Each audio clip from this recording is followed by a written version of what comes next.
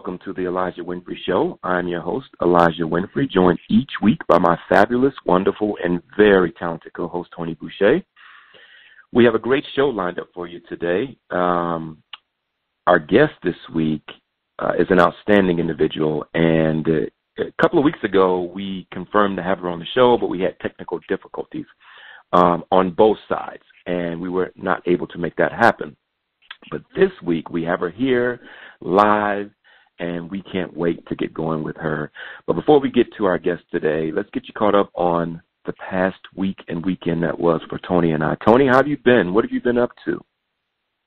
Yeah, well, I've been wonderful. I'm in Wyoming visiting my parents, and so I'm doing a month here to help them with, some stuff at their place. And so I'm doing a working vacation, and it's been a lot of fun to spend time with all the family and have a different environment for my work. I've been working a lot on getting some things coordinated for residential support for families is something I've been working on a lot lately. And as we all know, we talked about last week with our fabulous guest, what an important, resource that is to make sure people have support they need once they get out of high school. So I've been doing a lot of work on that. Eli, how are you doing? What's been going on your direction? I know we had talked about taking it easy. Did you succeed? Well, yes and a no. So I had a tournament this past weekend, and I did okay. My elbow held up okay. I finished ninth, which was good. But, nice. The body sends signals to me sometimes to kind of let me know that, my my playing career is definitely winding down.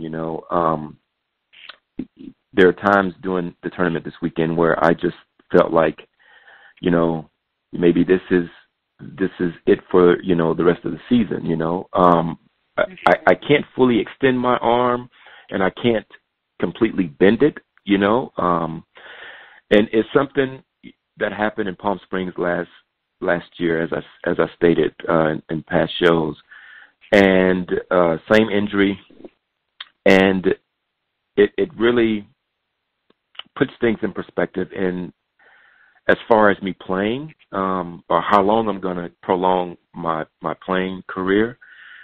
And I talked to my wife about these decisions, and I'd had a decision set on when I was going to stop playing, and it fluctuates, because sometimes I play really well, and then I say, well, I think I can keep going, and then the body says, well, let's not get too far ahead of yourself. You're not recovering completely, at a rate that is healthy and wise for you to continue to kind of swing a club at that rate of speed and have your body twist and turn. So, I should know for sure by October whether I'm going to continue to play, going into next season or not. But all in all, it was good. PGA Junior League, which my nonprofit sponsors a team, started last week, and so they're off and running and doing really well. And if I could just quickly shout out a friend of the show, his name is Melvin Palmer, and he lives in Georgia, and he's a childhood friend, and to this day, I feel like I'm pretty close. We don't speak a lot because of the distance, but he's been a great guy. He's always been a great guy, and I always consider myself close to people like Melvin who get it, who understand life and the journey, and I've been grateful to have him become a fan of the show. But more importantly, his friendship has been invaluable. So I'm pretty blessed to have a friend like that. And I found out he listened to the show from my sister, who kind of relayed that message to me and made me smile. And it just lets me know that even though you don't keep in contact with friends all the time, like those true friends out there who really still support what you do and love what you do are still there and present. And that means a lot to me. So I wanted to shout him out. So that's Amen. Basically, so that's basically it. That's my week. I did spend time with the family, and school's winding up here for our little guy, and his last day is Thursday. But unfortunately, I'll be in Springfield, Missouri, on Thursday, so I'll miss that part. But he's excited about summer, and he's sad that school's ending. Something that I used to never say. Yeah, isn't that great? Doesn't that make you happy? My son is worried. My son is worried that we're not going to get back from our vacation in time for him to be on time to school. He doesn't want to miss any days. So we've had to print out a calendar so that he can actually see that, school doesn't start for him until August 20, and we're still in June. So, yeah, it's great that our kids want to keep it going. That's great. Absolutely. Indeed. Enough about us, Toni. Let's get to our guest today. She really needs no introduction, if you ask me. And, I've read the work that she's done. And, we met on social media. You know how I am. I kind of scroll through my news feed, or I'll see something that's intriguing and really positive, and I want to try to connect. Doesn't always happen, but this connection did, and I think I'm all the better for it. Holly Bridges, she does great work in Australia and around the world, and she's been gracious enough to join the show today. And Holly, thank you so much for taking the time to be on the show. I know it's pretty late there in Australia. Good morning. Thank you so much for having me. I'm really, really excited to be on your show. And yes, it is quite early. It's 2 a.m. here, so it's dark and cold. But it's a real pleasure. We're so glad you would be here with us today. I think, Eli introduced you and used the word intriguing for some of the people on social media, and I would say that is a great word to describe you, because what you do is a little bit different than what is common out there in the world of supporting folks. And so I'm really excited to have this opportunity to talk with you today about, more specifically what it is that you do work on. Yeah, thank you. It is a bit different, and sometimes it's been quite hard to articulate it, because it's just subtly different from a lot of work, and then the work itself is quite subtle. But usually when I start talking, you can't shut me up. So we'll get started. Ramble around it. Share with our audience what it is that, what your specialty focus has been. I know a lot of it has to do with the vagus nerve. And so talk with us about what you do, because it is going to be different than what we've had on the show, since I've been here anyway.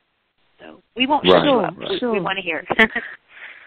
Well, I might just give you a little potted version first to explain myself. I think I work with the vagal nerve, and it's from a theory by an American neurobiologist called Dr. Stephen Porges.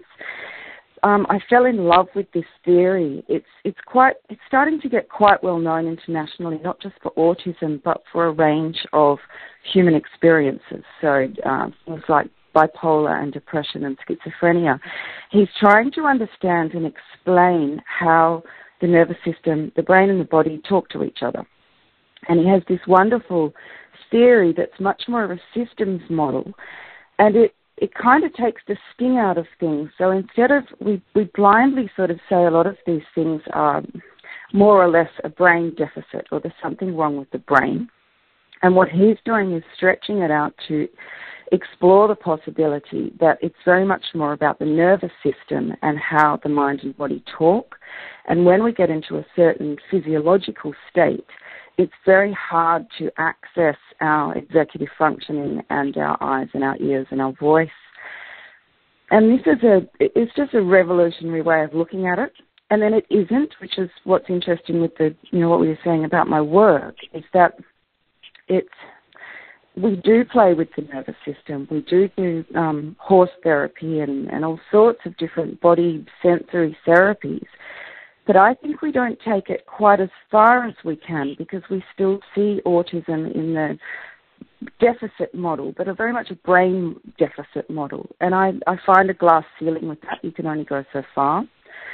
So I looked at other practitioners around the world, like Anat Baniel, who's in my book, and saw that there were people doing really interesting work that, often the diagnosis can get reversed. Often a lot of the symptoms can be ameliorated, and I really wondered how. And so I found this theory and wrote the book, and the publishers picked it up in basically 2 days. So we're really excited.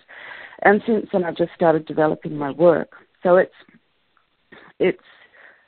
because you're working with the body. I work with people in their 40s. I have a lot of teenagers I work with. I work with 20-year-olds, often who've they've done every therapy under the sun for their whole lives, and it's worked enough but not quite. And then they come and do this, and it actually is exponentially interesting for them, which I find fascinating. I just pinch myself a lot because I'm quite amazed that it can have that level of change for people. But it works equally well for people who are nonverbal and 5, and I have such a range of clients, but because I'm working with the body rather than the mind, although the mind's involved, because the person has to be very much involved in what you're doing and give permission and be integrated in it, it's still easier for them because you're not asking too much of their mind, which is already rather busy.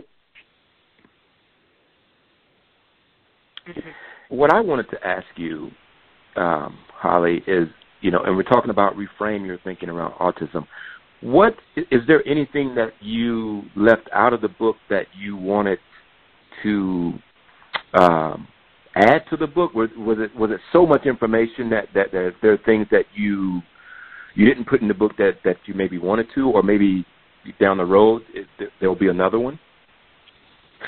Yes, down the road there will be another one. For that book, it needed to be really simple. The theory itself, if you try and read Stephen Porges' book, is a tomb. And if you look on the internet, people write, yawn, I fell asleep. It's really dense because it has to be. It's appropriately scientific and intricate. So I've done the Dr. Zeus version in my book. So it's much more accessible, and it's just enough. So I have a lot. At the end of the book, I give some ideas for therapies, and I've added mine in now that I've developed it. But it's enough for people to just reframe it. It's such a huge thing to start looking at this. So I often have people say, geez, I wish you'd put this much in and this and this and this. But I think the simplicity of it matters first. And when you can really understand that, and it's actually kind of harder than you think, because we're so used to thinking in a certain way and then working with people in a certain way, which is often very directive. It's often very outcomes focused. And you have to learn to really pull back and get out of the way and trust the fact that the person actually, their body-mind sophistication is very, very strong, even if they can't talk, and have faith in that, and that's what you're working with. So reframing that for people is huge, and it's enough. So I like the simplicity of my lovely little book. It's tiny, but it's accessible. It's not dominating for people intellectually, so they can groove into it. And I think it's enough. Well, and people do have to really, really shift how they think about things, because I agreed with what you said about people thinking of autism and other conditions as a brain issue, and that's not how our bodies function. We are an integrated whole, and so really paying attention to what the body does in conjunction to what the mind is doing is so important, and getting people to really be aware of that is just such a huge, important, message to get across. And, Annette Bennell's work, I love what she does. It's very subtle, but again, it's getting people to really be aware of that body awareness. The work I do, it has a lot to do with body awareness as well, and that's what I find is successful, because the mind is very busy. So I really support that. Exactly. Yeah, there's so many people doing such lovely work around this area internationally. We're just starting to find language for it, and I think that's why I really like the polyvagal model, because it allows us to have a model, a systems model for it, instead of this sort of very abstract brain deficit model, which we pretty well go to. Whereas, everyone says autism is a mystery. We can't solve it. We have that puzzle kind of image, which doesn't work for me, and it doesn't work for a whole lot of people on the spectrum. They find it quite affronting, as you know. So this allows a much more gentle way of thinking about it, and then working with people, as you say. So I might, for your listeners, just give you a very potted version of the polyvagal theory, because the word is, it's such a funny old word anyway. All it really is looking at how the body goes into shutdown as a defensive mode. We have different safety responses, and we can either socially engage with people, and that's our sort of highest evolutionary ability. And in order to do that, it's actually a physiological thing to be able to use your eyes and your voice and your body, shake hands with people, make eye contact. All of that's very much a physiological thing that we do when we're in a really good space, in a parasympathetic space. When we might have a level of threat come towards us that smoothing things over doesn't work, we go into flight or fight, or sort of a pretend to freeze kind of option, where the whole body system gets quite raised, and we get excited, and the cortisol and adrenaline and everything sort of starts to go up and on. The eyes get rigid, the ears start listening for danger, and the body's gone into a kind of a phase which we learn to deal with and work with our mind. But what Dr. Porges says is that there's another level where the body will take over like a rabbit in a headlights. It will shut us down if the level of threat coming towards us is too much.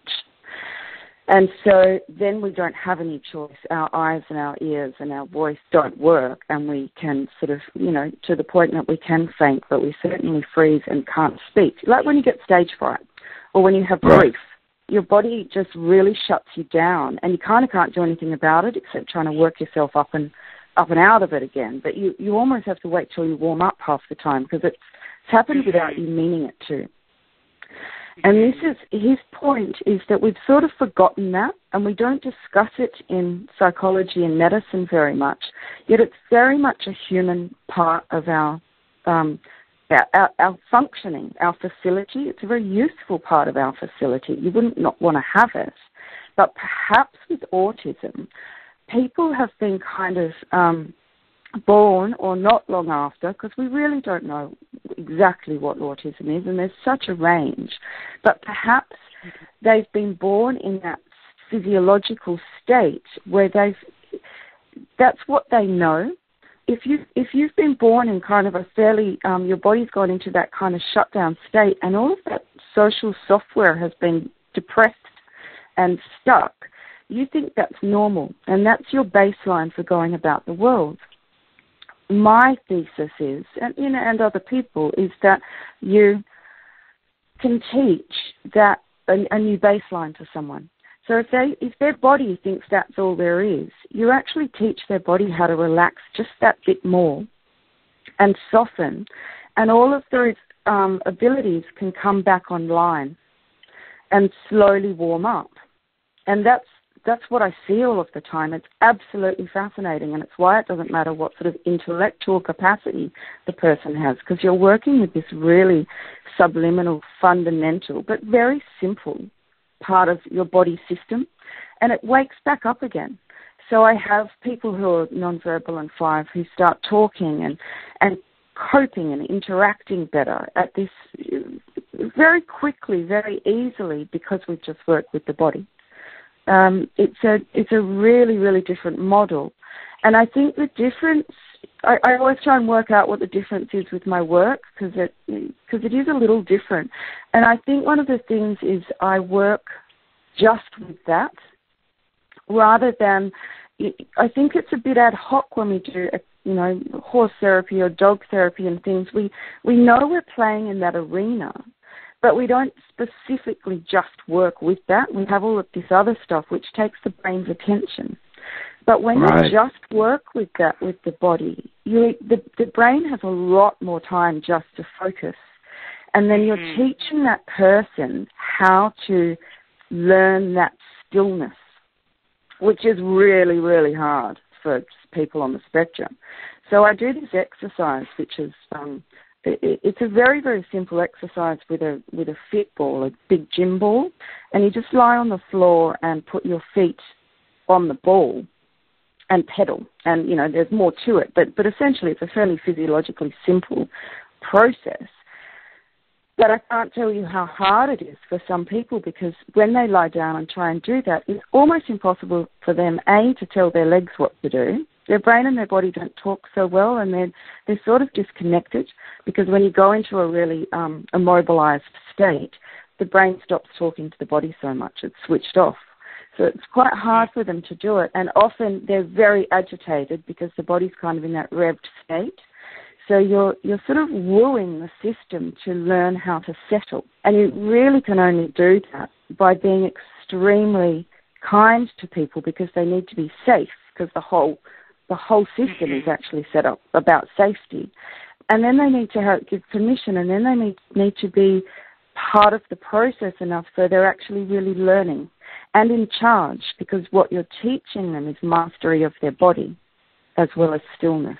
It's really interesting. I absolutely love this, because one of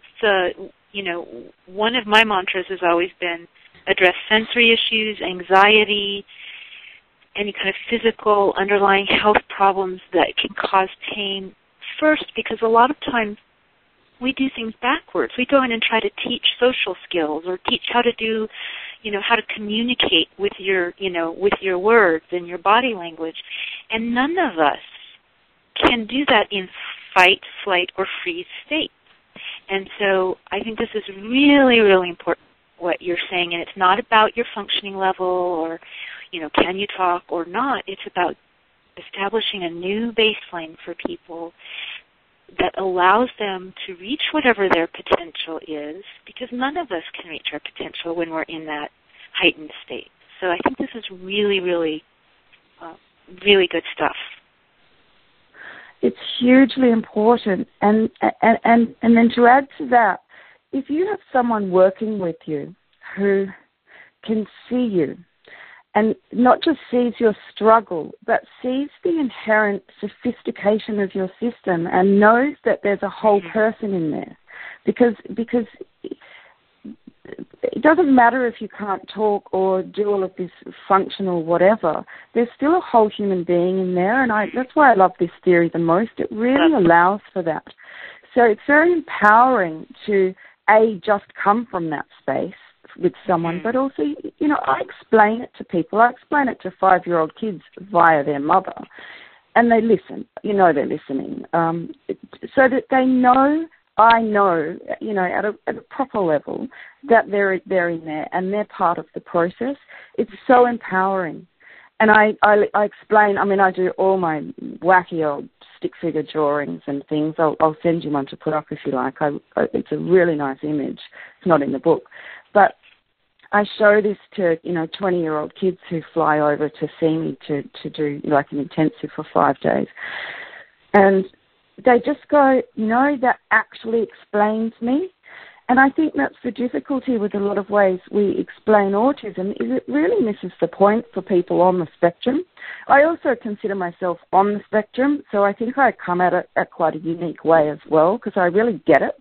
And I get how you can't access, you can't talk sometimes, or your face goes completely blank and people think you're really mean, but you're not, you've just gone blank. So I really, it's hugely empowering for people to be witnessed at that level, and then you work with them at that level. That's quite a different model too, I find often. Outstanding. What I want to know is, tell me about your passion for doing the work that you do. Where did it come from? Where did it start? It's funny. I was watching something quite some years ago now, like a TED Talk or something, and this guy was talking something like, you might as well just get on with who you actually are, because that's the best You might as well just give the world what you are and stop judging whether it's good or bad and just go be weird. And I went, oh, that's a good idea. So I've kind of really embraced that. And I came across autism because I met a family with autism, and I work with people. I mean, I always have with the body and brain plasticity and special learning difficulties and things. But I hadn't really looked at it. And when I met this family, the dad had autism and the 15-year-old boy had autism, and I went, well, I'm so much like that. They're very, very functioning, extremely bright people, but, in certain circumstances, boom, they're not operating at their peak. And so I started exploring it. And I really didn't like a lot of what I read, and I didn't really like a lot of what the therapies were. I feel like they're missing something, and I really do now. So I just started exploring, and I found the polyvagal theory, and then I found Annette Danielle, and I just got really excited because, it was that one of those really big light bulb moments where, thank goodness, someone's actually saying something that makes sense. But we all know, there's nothing new in the universe. We actually all really know this, but we haven't had a model for it for so long because we've got such a Western brain, and we think that, how the mind is its thing all by itself, like, in Futurama or something that's just in a jar. Whereas it's not. It's very, very integral to the whole body system, and we're a being and a mammal as much as anything else. So I did a workshop, and I presented to these mothers, and they just went, thank you so much. We finally have some hope. And we always leave these workshops feeling so bad about ourselves, and we actually, feel like there's somewhere to go here. So and they went, we want something to read. So I wrote the book and got permission from Stephen Porges and Annette Danielle, and sent it to a London publisher who took it straight away. And then I wanted to see if I could work with people, because I hadn't specifically done that. So I went to work in autism services for a few years here, and I started off as a support, and then I was a coordinator, and then I did this wonderful project. But it was really eye-opening for me to engage with a lot of people and really see myself. I first up was working with this chap that no one would work with, and he was, I'm 5 foot, he was huge. We got on so well. We had this wonderful time. I ended up being nominated for an award for it, and honestly, it wasn't that hard to do. It was just meeting him at that level, and it changed him because he was treated as though he was intelligent and whole, regardless of all his personal circumstances. And it was lovely, but it taught me more about myself than the other way around. Right. So I gained a lot. I also looked at what was happening in the industry really well. And I also, with the people I worked with, and especially the really good support staff, when you treat someone well and they're safe, they function better.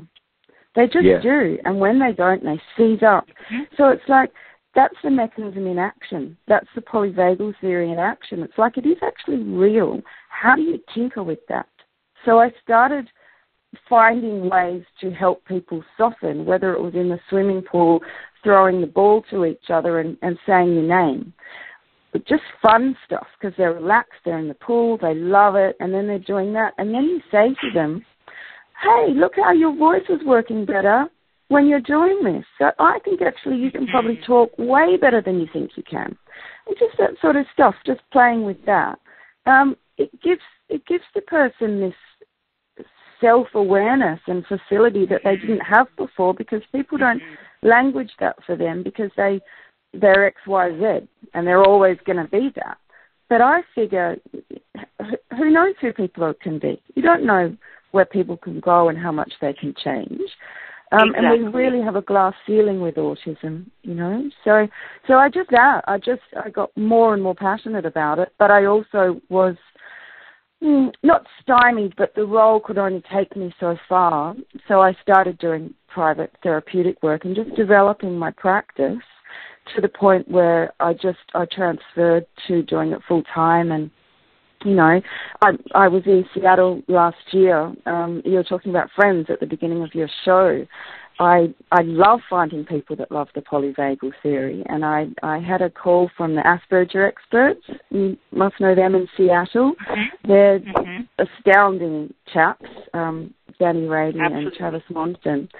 So they called me because they read my book, and it's been very affirming to have friends and other people who support what I'm doing, because it is a little left of centre as well.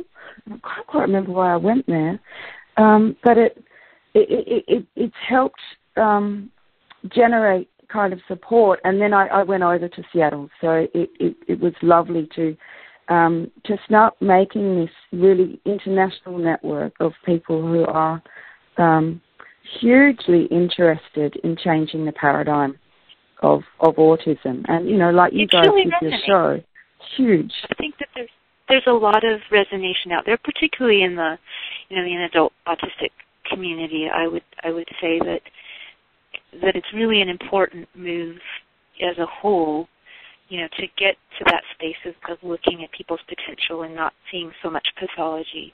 I loved what you said about getting people in the pool and throwing a ball. Trampoline, I find, works really well in music. Is something I utilize a lot, and it's the same principle that you're talking about. I'm wondering if you have a piece of advice that you could give our families today, something really quick and easy that they could do with, you know, somebody that they love on the spectrum to help start to reset that baseline. Any advice for our listeners?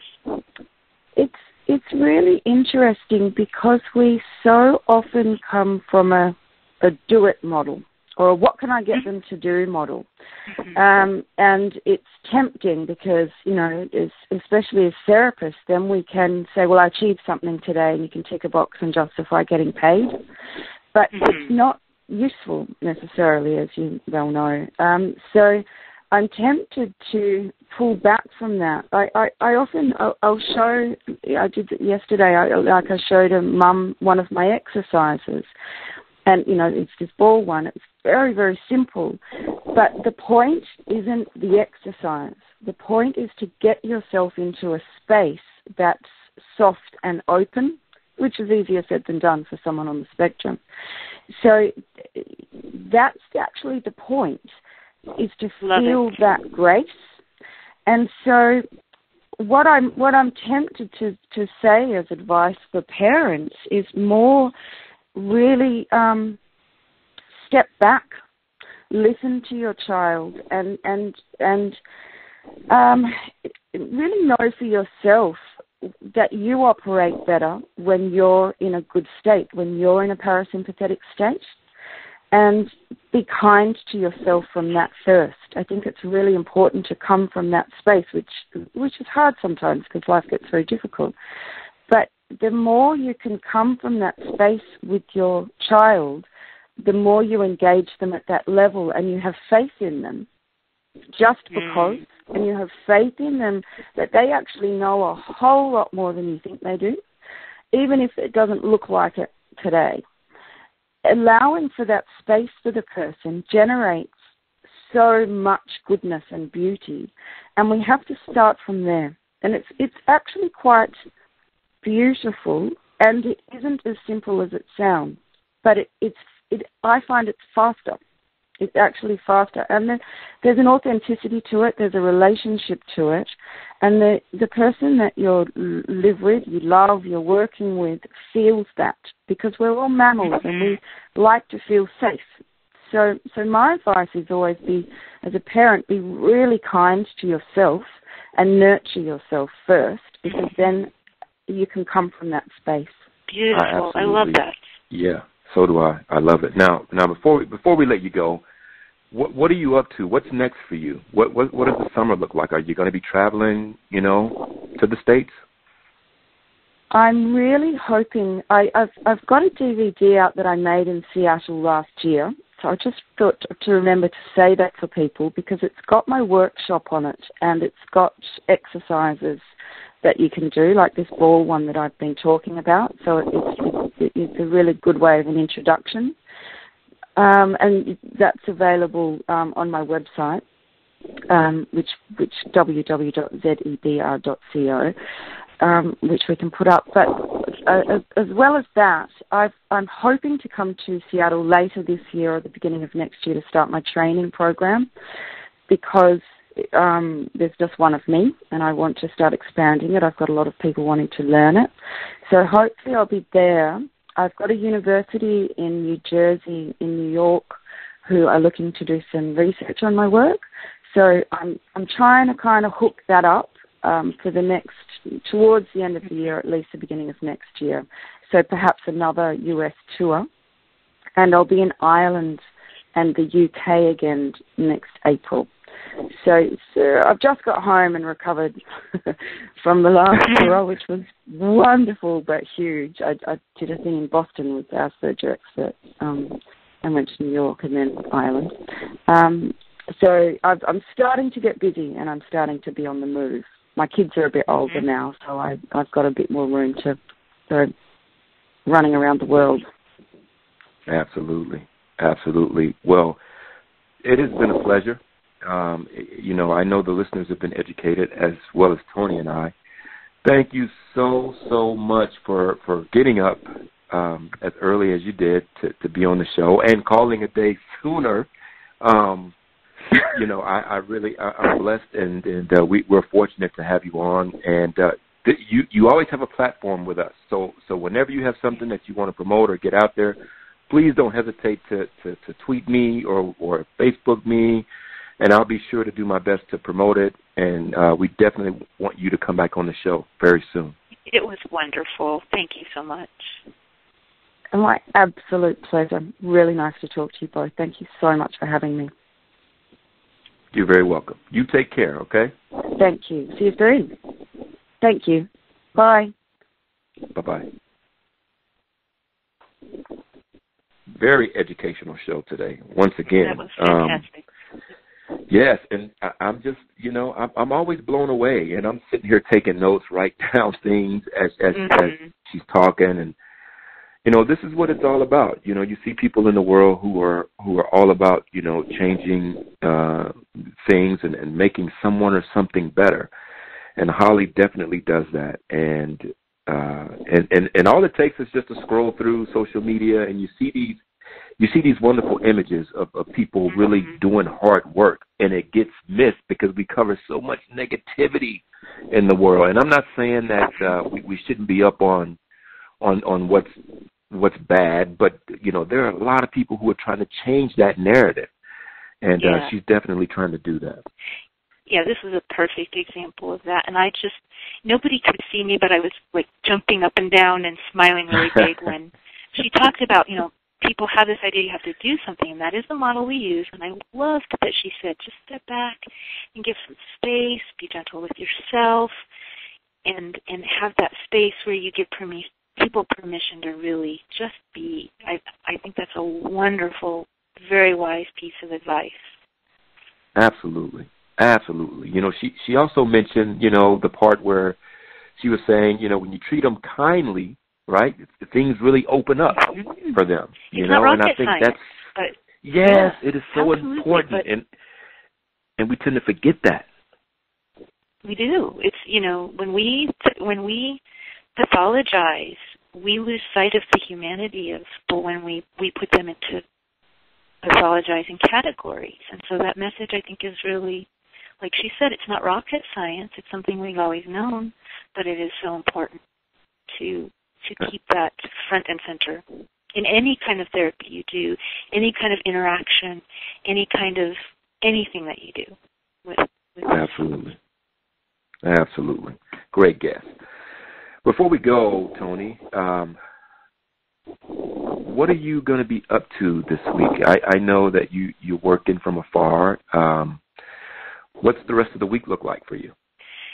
Yeah, well, just spending really quality time with family and, doing my work. At the same time, I'm looking out my parents' front window at some beautiful Arabian horses, and I see this big Wyoming sky with some clouds, and it's just really a lovely environment to be in. So I'm really going to take some time to really just enjoy where I'm at. How about you, Eli? Oh, that sounds awesome. That's one of those images. I'm trying to picture that in my head, just sitting outside and just letting your mind wander. For me, I won't do much this week because I'm getting ready to travel to Springfield toward the end of this week. So I'll take it easy and continue to recover, rehab, hang out with the family, and let my mind wander a bit. I think it's good. It's healthy to kind of open your mind and kind of release some of the things that you maybe are thinking about or maybe stressing about. So I'll do some of that today. We're going to take Holly's advice. You and I are going to take Holly's advice, and we're going to do this for ourselves. Absolutely. It sounds like. I love it. I love it. Well, folks, that's about it for the show today. We didn't get to questions of the week, but we will at some point. Next week's guest is Jessica Kent, and Jessica Kent is an outstanding individual that I've had the pleasure of meeting through the first year grade of Seattle.